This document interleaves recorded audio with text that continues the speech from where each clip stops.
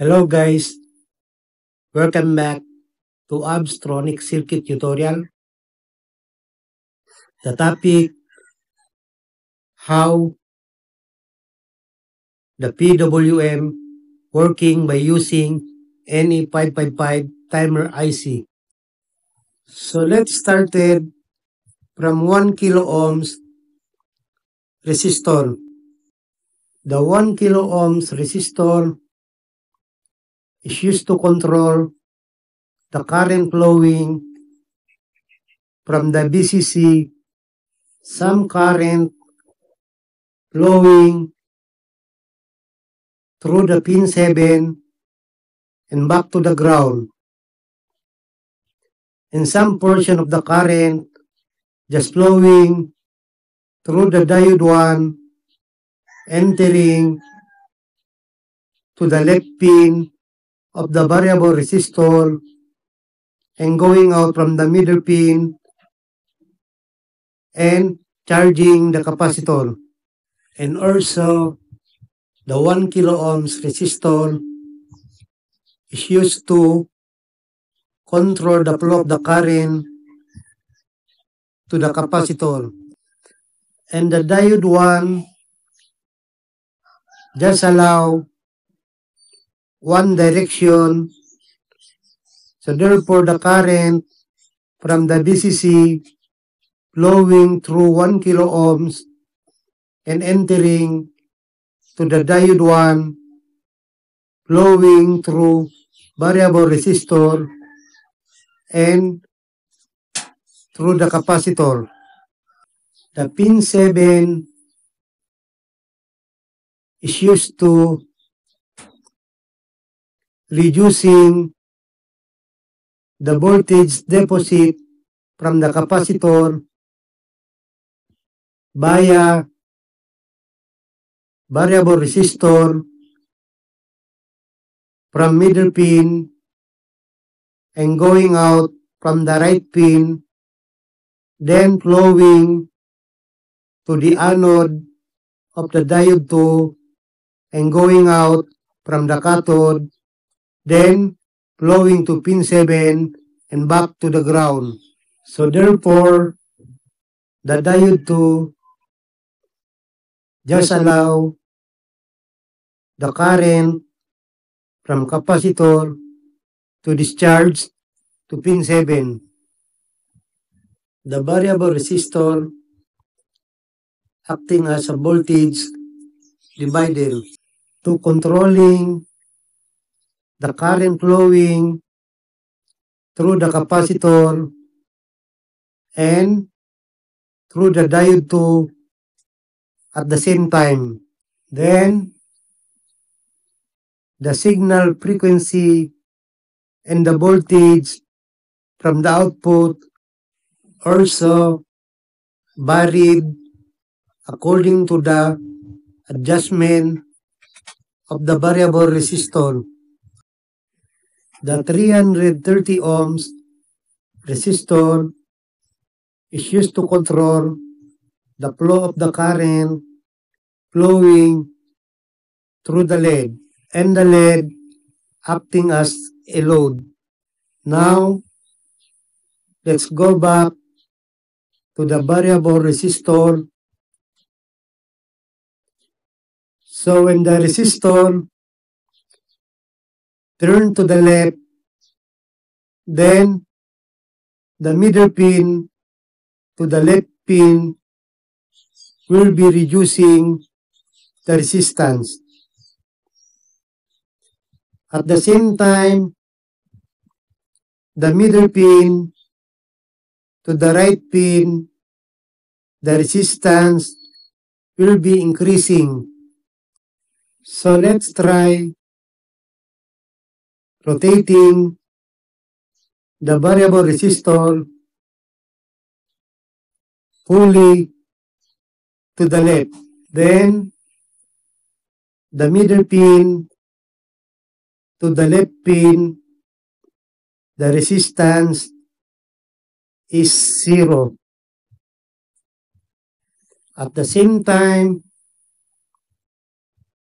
the resistance from middle pin to the right pin is 50 kilo ohms.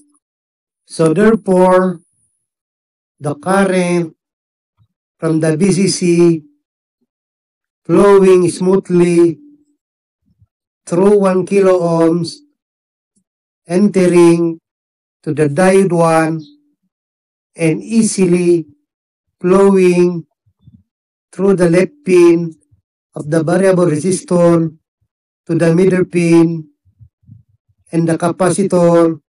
Right now, the charging is at the maximum level.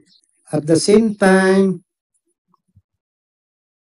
the small amount of current also flowing through the diode 2 and flowing through pin 7 and back to the ground. So therefore, the output from pin 3 right now at the maximum voltage. Now, let's interchange the adjustment of the variable resistor. So let's turn the variable resistor fully from middle to the right. So therefore, the resistance will be 0 ohms. At the same time, the middle pin to the left pin, the resistance is 50 kilo ohms. Now, let's see what happened to the circuit. Since the middle pin to left pin is 50 kilo ohms, then the current from the VCC flowing to 1 kilo ohms and entering to the diode 1 and going out from the cathode, then entering to the left pin, and this current, just a small amount, simply because the resistance from middle pin to left pin is 50 kilo ohms. Therefore, the charging from the capacitor right now is very low. At the same time, large amount of current leaving from the capacitor, entering to the middle pin and going out from the right pin and flowing through the diode 2 and going out from the cathode, then entering to pin 7. At the same time, you can see at pin 3, the LED is glowing very weak. So take note, guys, always using lower capacitance of the capacitor to avoid the output will be logic low. So since the capacitor is lower capacitance, then the output is very high frequency. So therefore, we cannot see the LED flashing or turn on and off simply because of the high frequency. So that is how the PWM working.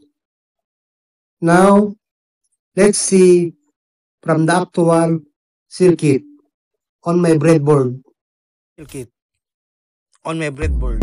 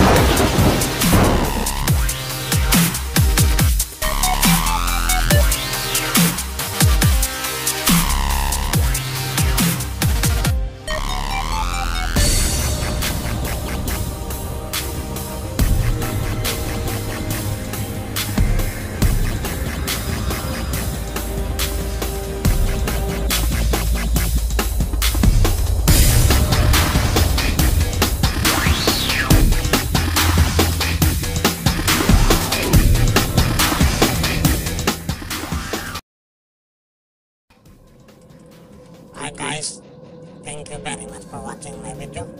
Don't forget to subscribe my channel, like and share.